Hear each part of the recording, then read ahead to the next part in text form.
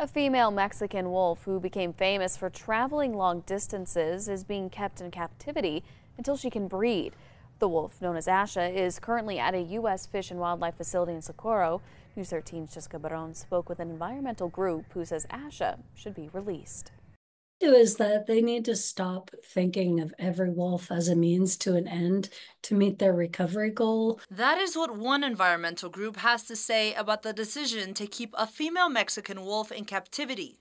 Last week, the U.S. Fish and Wildlife announced they would not be releasing the 3-year-old wolf Asha until she successfully breeds, something environmental groups say is not right. The thing is, she's an individual animal who deserves her freedom. She is a wild animal that they're keeping in captivity for the sake of breeding, but wolves play an important ecological role on the landscape too.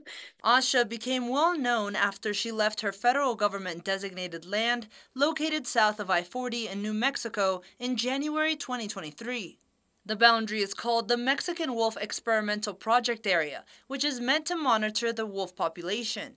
She was caught and moved back to Arizona, but in October she was roaming outside the area again. She's clearly shown that she has this adventurous instinct in her. Asha was seen traveling near the San Pedro Mountains and the Valles Caldera National Preserve. Fish and Wildlife then captured her, saying it was to ensure her safety. The plan was to release her this year, but since she hasn't bred, the plans have changed. Advocates with the Western Watersheds Project say it's unfair to Asha, adding that confining her to a small space could hurt her physical abilities to travel far. What they really need to do is adjust the management boundaries so that they allow more flexibility and let the wolves show us what they want instead of forcing them into the model of what humans want.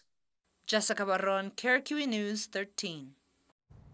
If you'd like to learn more about the Western Watersheds Project, you can visit their website. We have a link at alwaysonkRQE.com.